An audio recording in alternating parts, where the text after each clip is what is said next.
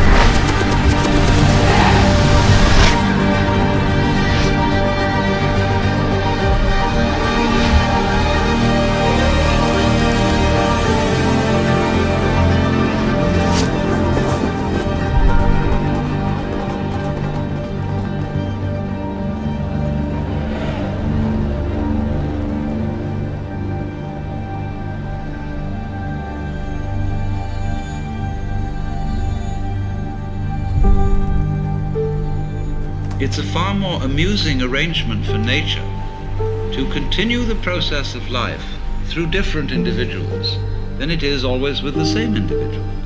Because as each new individual approaches life, life is renewed. And so something else comes to birth, which gets an entirely new view. And one remembers how fascinating the most ordinary everyday things are to a child, because they see them all as marvelous. It is not, therefore, natural for us to wish to prolong life indefinitely. But we live in a culture where it has been rubbed into us in every conceivable way that to die is a terrible thing.